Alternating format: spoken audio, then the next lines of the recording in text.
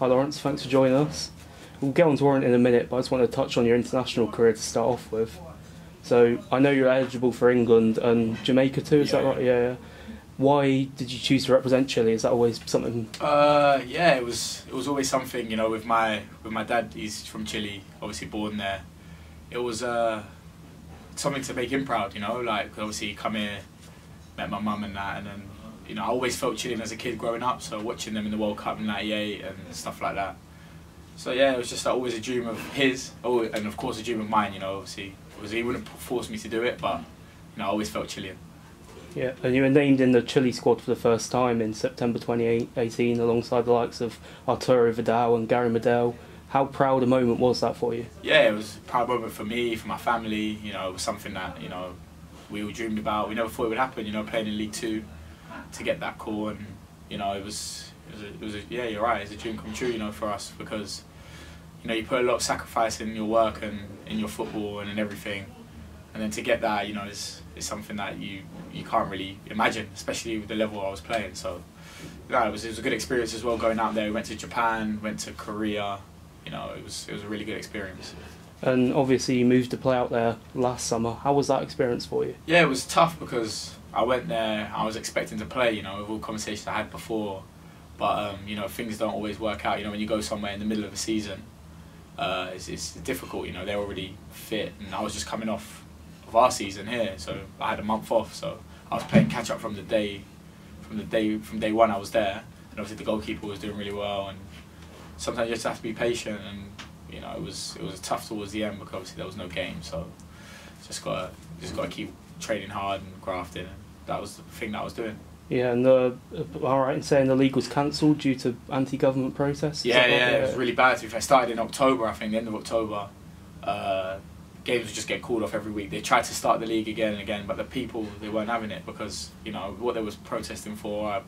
To be fair, in some contexts, I agree with it because, you know, like, they're raising prices of train fares, but like, it's not a lot. It's not a lot. In our money, probably like 30p, but like for someone that works 5 days a week, Monday to Friday, and he gets the train to work, it's 35 or 40% of his monthly wage if he's on minimum wage. So I think they have a right to complain. So maybe they could have gone about it different, but then I think the government don't listen if you go about it different. So it's sad for the people, of course, because, you know, like they're still protesting now. So every time I check, you know, I watch the news there, they're still protesting. So I hope that something can get resolved in that sense. You know, I think, because, you know, I have family there as well, loads of family, and they're not rich either. So, you know, they're part of the protest. So hopefully they get something that's resolved.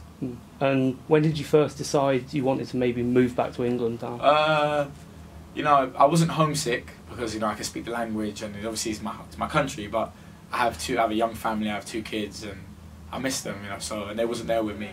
So yeah, it was around October, November time, and I decided to, you know, to try and come back to Europe or be as close as I could. You know, I didn't know I'd get a club as close to home as here. So I think I'm very grateful for that opportunity, and I'm really happy. Yeah, and when did you first hear of Orant's interest, and were there many other clubs in for you? You know, I speak to the boss most days. Like, even when I was out there, I would ask him how he's getting on, and he'd ask me how I'm getting on, and we'd always be in contact because he was my assistant manager at Swindon. He was with me at Tottenham, so, you know, we've always been close. So he's someone that I have a huge amount of respect for, and he always said if the opportunity arises, then obviously it would be something that we both wanted to do.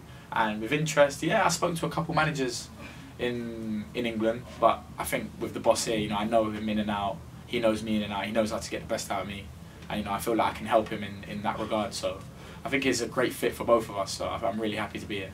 And it took you a few weeks, but you eventually got that first start away to Stevenage. Wasn't a bad way to make your debut, was it? Yeah, you know, it wasn't too hard because I wasn't really fit. I needed to get fit, and I was just working on just training hard every day, and obviously trying to help Sarge with everything he needed. So I think that was the most important thing, you know. But at the end of the day, it doesn't matter if I'm playing or Sarge is playing.